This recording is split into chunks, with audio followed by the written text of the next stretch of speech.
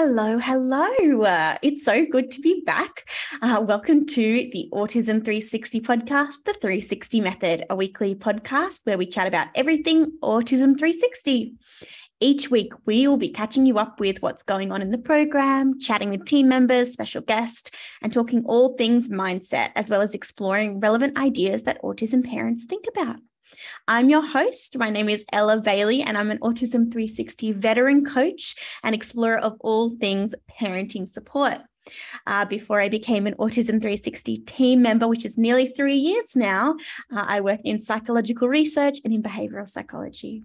So welcome to you, our lovely listeners. We care about you. We care about your experiences and your thoughts.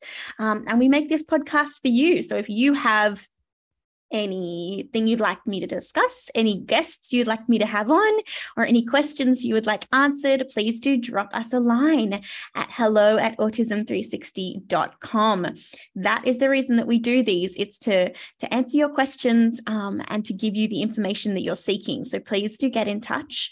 Before I get started on today's Parenting Hack podcast, I would like to acknowledge the Gadigal people of the Eora Nation, on whose land I live and work, and from where this podcast is being broadcast. And also, I would just like to make a disclaimer that this podcast does not substitute for medical advice. And if you do have concerns about yourself or about a loved one, please do reach out to a healthcare professional.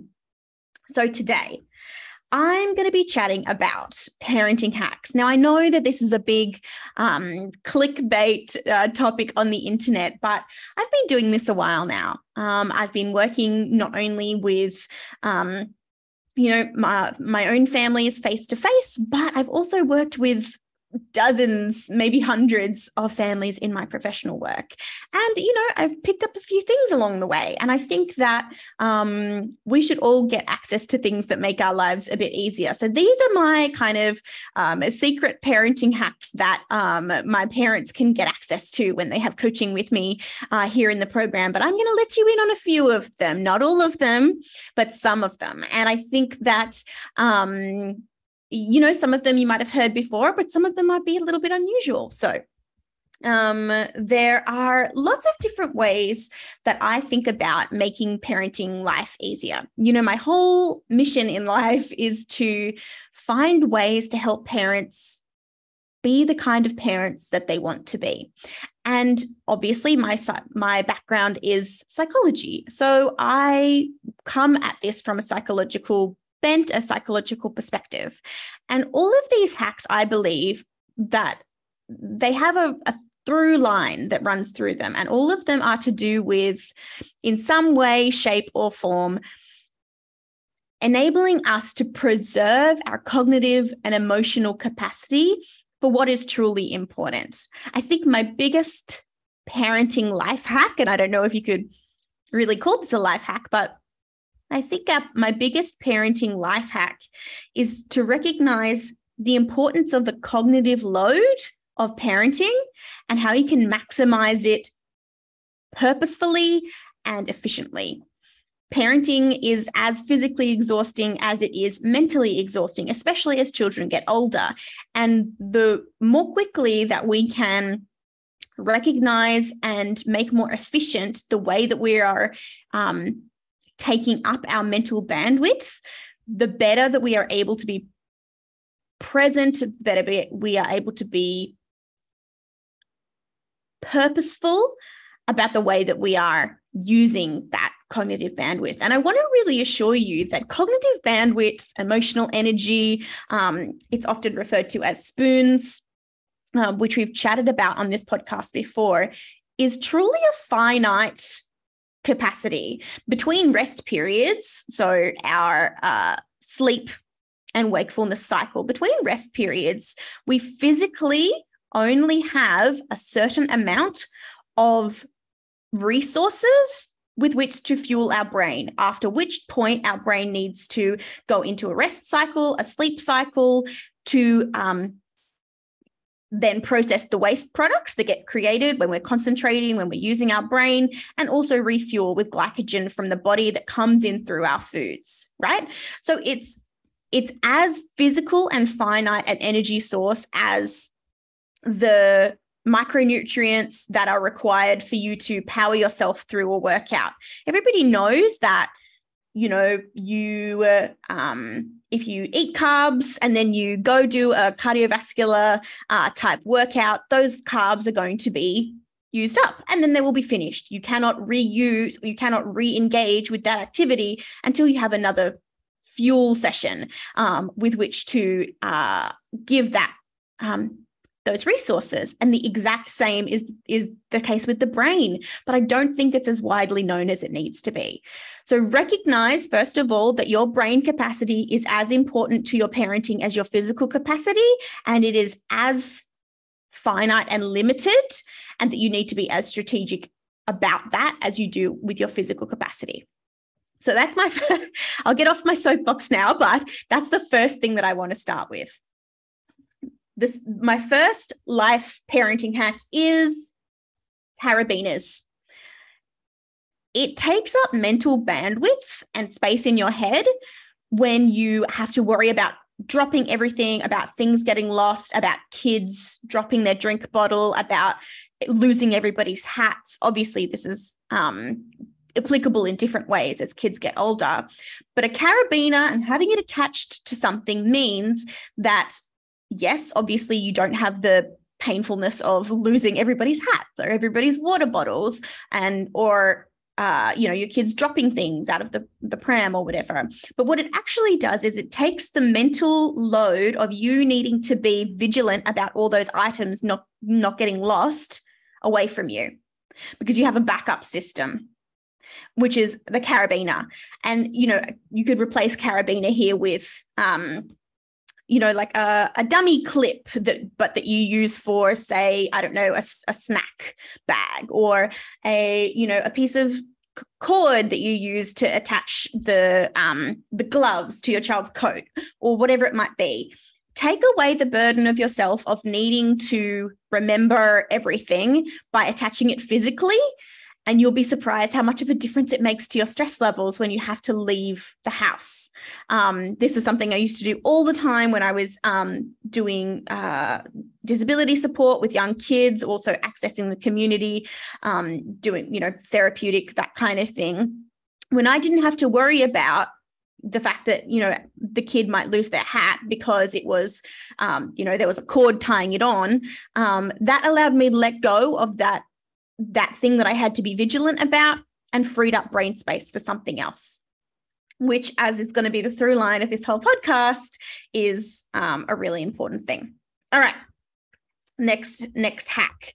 There are so many free resources on the internet. It can be really overwhelming, and I'm totally aware. But one of them that I have found really can make a difference for extending the interest time that your child has in a particular activity.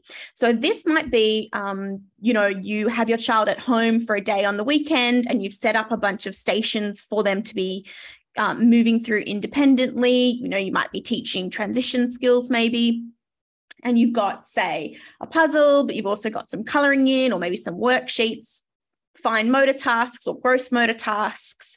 You can extend the interest time in those kinds of tasks, fine motor or gross motor tasks, by playing an audiobook at the same time.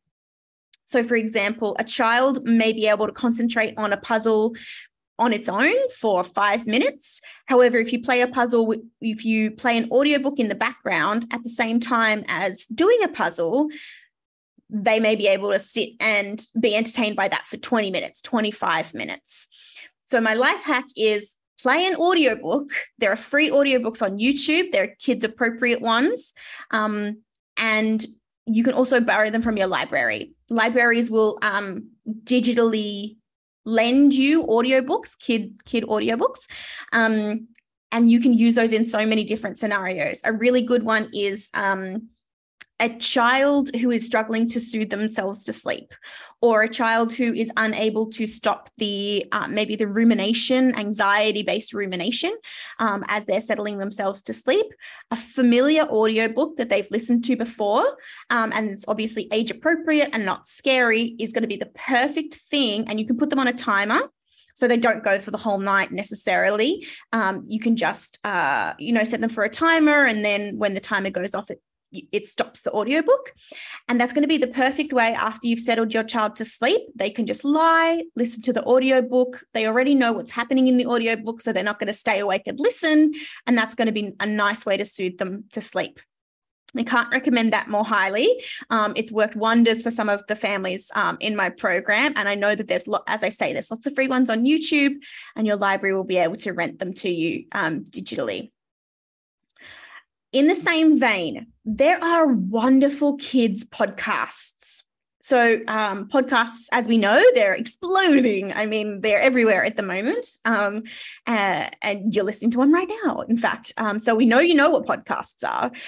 There are awesome kids podcasts that are really fun for the car. Now, obviously, everybody's car is different in the way that it's set up, but most people can figure out a way to get a podcast playing in the car audio system.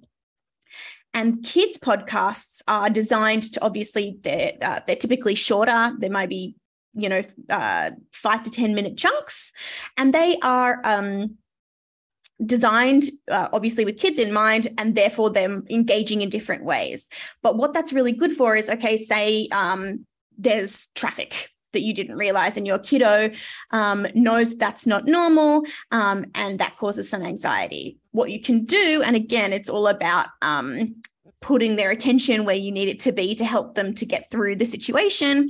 You popping on, maybe the next episode of their favorite podcast that's designed for them is going to be the perfect way to help distract them enough to cope with a traffic situation or an unexpected wait.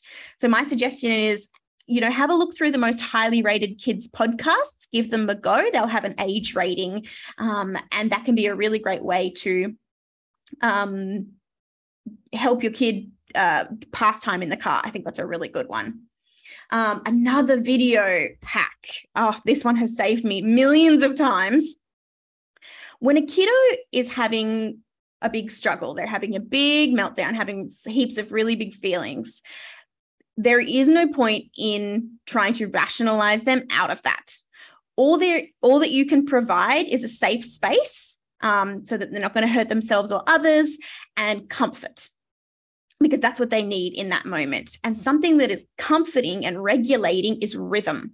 So we see this a lot when kiddos are young, so we might stand and sway and rhythmically pat them on the back. And that's something that's really soothing for kids. And that doesn't cease to be the case when they grow older. So rhythm is something that kids can find really soothing when they're not able to receive verbal reassurance from you. There is an excellent spoken word book that is really rhythmic and percussive in the way that it's performed on YouTube, which is a version of We're Going on a Bear Hunt. I love We're Going on a Bear Hunt. Obviously, this is for early learners, but I love We're Going on a Bear Hunt because, again, it has a really strong cadence and a strong rhythm to the way that the words are created, the stanzas. And this particular one, it has, I believe it's by Walker Books. It's on the Walker Book, the book publisher's YouTube page, and it's got the illustrator of We're Going on a Bear Hunt, Jeremy Rosen, I believe his name is. He's reading the book, but as I say, it's in this really rhythmic way. And multiple times I have put, a kiddo might be mid meltdown, and I put that video on really nice and loud. I turn off the screen of my phone, so there's nothing for them to see, only hear. And the rhythm of the way that this book is spoken in this particular version is so soothing that it allows them to come out of this big emotion that they're feeling and be soothed by the rhythm. And this has worked for me many times. I can't recommend it more highly. It's one of my best parenting hacks. If your kiddo is struggling with feelings that you can't help them manage, put on something really rhythmic. This specific YouTube video that I've mentioned is a good one, but I'm sure there are lots of different options as well. All right, let's move on to there is something that is really helpful for the way that children learn to use the same phrase for things. So, for example, we would, when I was working with a family, we would come home and they all knew first, tidy your zone. First, tidy your zone. And we had established what that meant. We had established what behaviors that entailed, and they all knew first, tidy your zone. And because we use the same language every week, we use the same language between contexts, between their parents, between myself, between themselves. They all knew what the expectation was. And when you decide on a phrase to explain something, it creates a consistency, again, that reduces the cognitive load of the expectation. And even more so when you can get your child to repeat it back to you. So after a few times of me saying, first, tidy your zone, I would ask the kids on the way home, okay, what do we do first?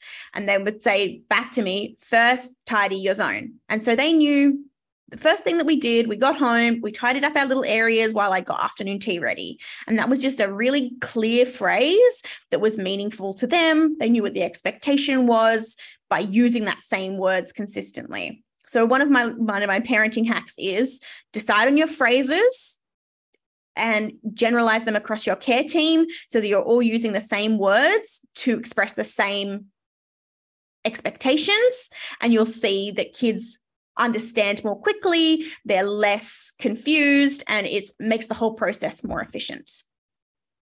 Next, there's a really good teaching method that I want you to think of as a parenting hack. It's my mass parenting hack, and that is model, assist, solo. This is how you teach any new skill. First, you model it every time. First, you model it, M. Then you assist them to do it. Then they try solo.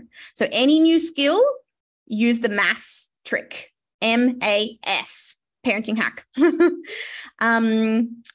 My next one. I have tried this with many families on the program, especially with slightly older kids and teens.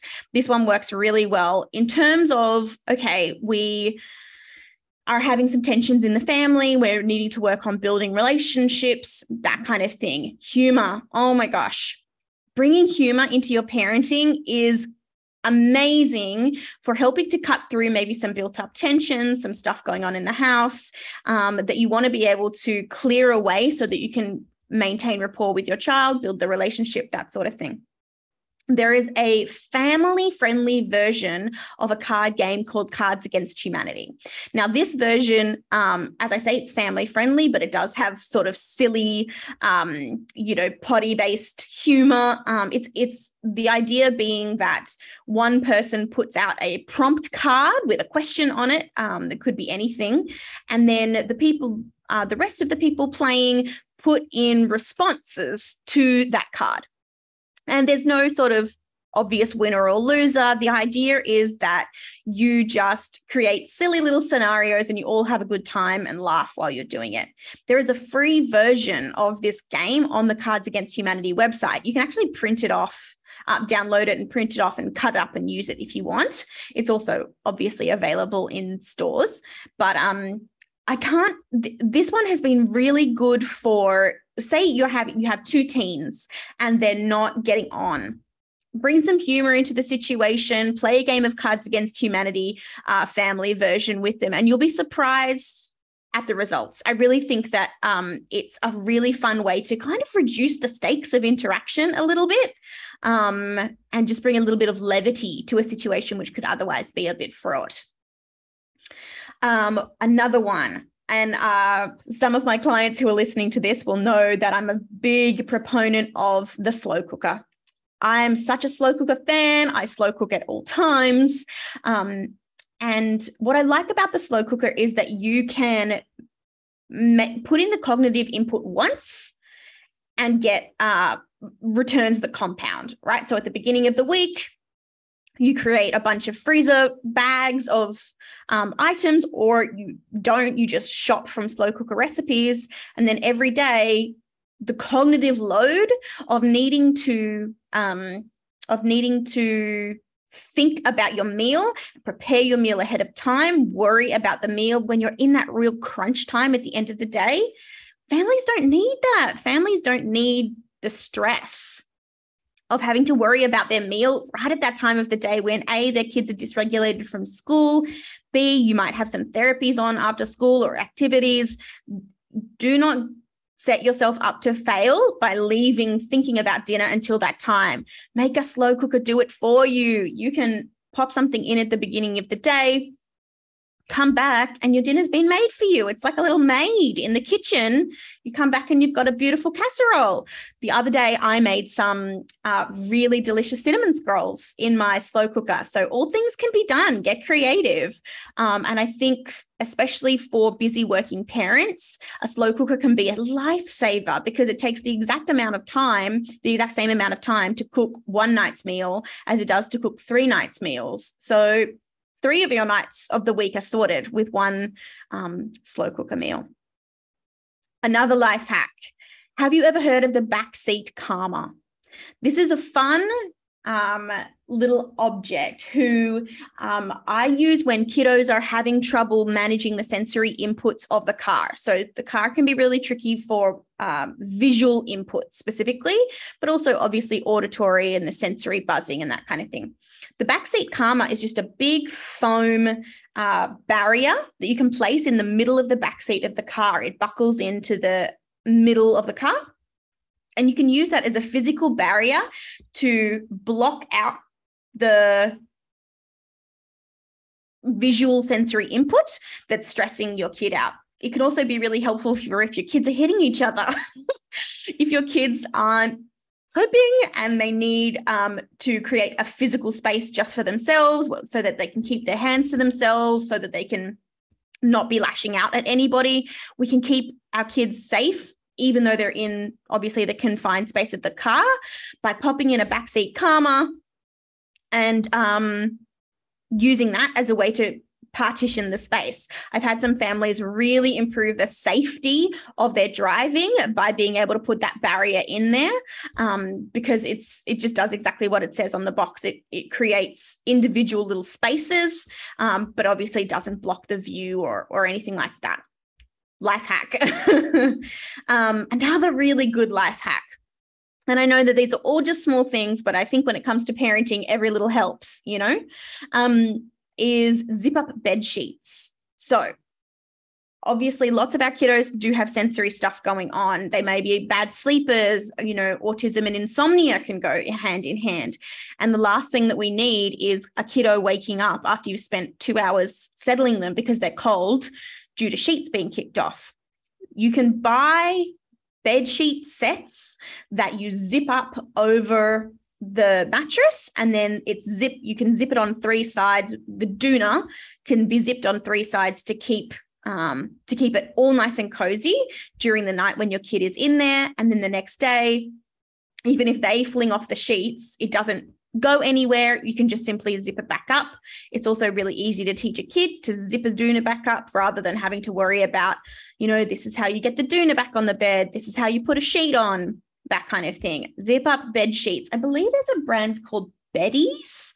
I have never used them, but I believe that there is one called that who make these kinds of bed sheets. You can get them in all different colors, shapes, sizes. But you know what? Why not take that worry off your plate and systematize that kind of thing? Something else that I wanted to mention was a lot of the time parents come to realize that actually the biggest thing that they can control about when their child has a meltdown is their own response.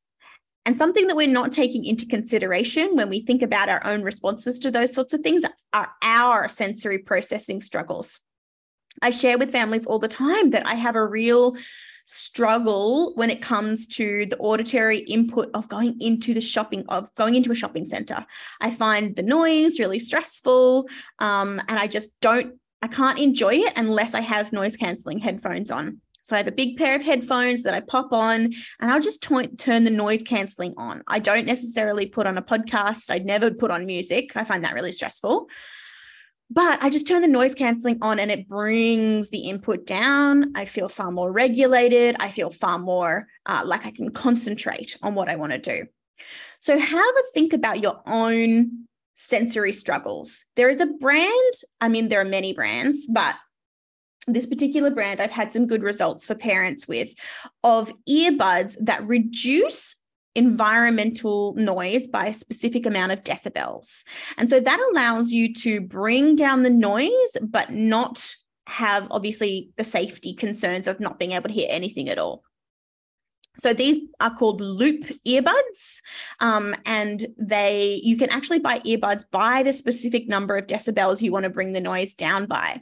And so that, for example, could allow a parent of a young person who is struggling and maybe making lots of loud screaming noises to bring down that sound to a level where they're then able to stay and support that child with those big emotions without being so dysregulated by the noise that they themselves can't cope. I've had some really good success with that. And if you give it a try, I would love to hear what situations you use them for. I mean, you'll see me every time I'm in Aldi popping on those headphones because I can't cope with the noise. So let me know. That's going to be it for my parenting life hacks. If you have any good ones, I would love for you to send them in or maybe pop them on our Facebook group. We've got a really lovely Facebook group of parents and carers who share advice and wisdom. And I love the things that I get to learn from them on there. So we will be back next week with another podcast on something relevant to autism parenting. Thank you so much for being here this week. And I will see you then. Until next week, Think 360.